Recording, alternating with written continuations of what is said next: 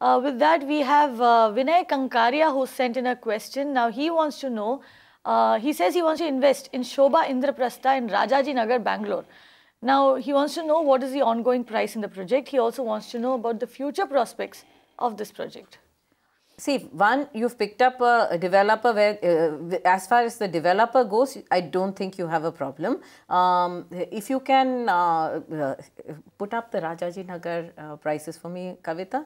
Yeah, can we get the Rajajinagar prices on the screen, please? Right, Jayashree, while the team gets the Rajajinagar prices up. You can get 3 to 4 BHK apartments of about 1900 to about 3900 square feet within 2 to 5.5 crore. That is the range in this in Rajajinagar. This is a under construction project and is expected to be completed by about March 2018, and it was launched at about 12,600 rupees a square foot in 2014, and currently it is about 13,640, which means that there has been a slight appreciation of prices right now till now, but it's still early stages. 2018 is still far away, so the project is in early stages of development. The groundwork is done and the building work is going on. Okay, so that's the status of the project, and like Jayashree just told you, you can expect quite a bump up in prices by the time the project actually nears possession. Also considering that the developer is a marquee developer. You know, before we move on to the next question, a lot of people when they go out to buy projects, now there are two schools of thought on this. When you go out to buy a home, one is that you go with a local developer who knows the market, who's been there for a long time and who's probably a big name in that particular market. But you also have more established players like say the Sobha, the Hiranandani, the Brigade, etc., who are looking at multiple markets. They are not restricting themselves to one particular state or one particular city.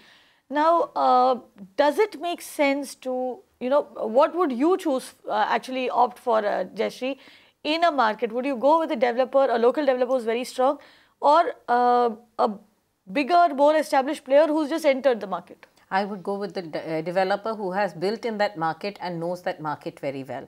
I have seen so many national developers who have moved from their area of comfort and moved to other cities, and very few, I can count on the fingers of one hand how many of them have succeeded in a new market altogether. Property is such a local subject, and the rules and regulations are so local that unless they have a strong local partner there, I haven't seen too many developers succeeding in a new market. Then what happens? Say you have a very strong local partner, which a lot of developers are actually doing these days. They're getting into JVs or JDAs. So they're not even buying the land. They're just helping out with the development and the marketing. In that case, then would you go with the market developer over the local guy? If the local guy has a strong base, I would still go for the local guy.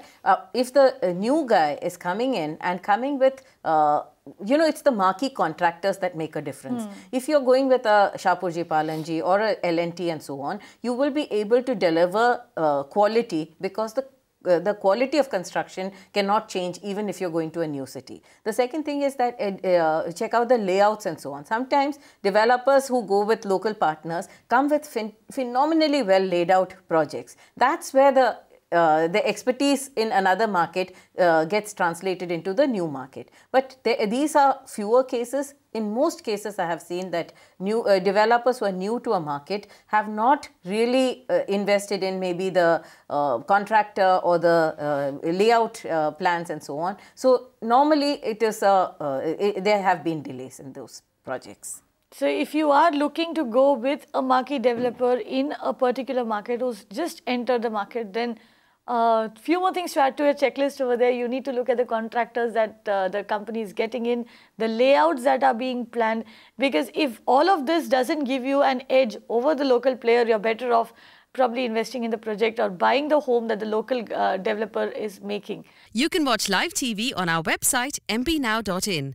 Find us on Facebook at facebook.com/magicbricksnow. And don't forget to click the like button. You can also follow us on Twitter at magicbricksnow. To stay updated with all our programming, hit the subscribe button on our YouTube channel by logging on to youtube.com/magicbricksnow.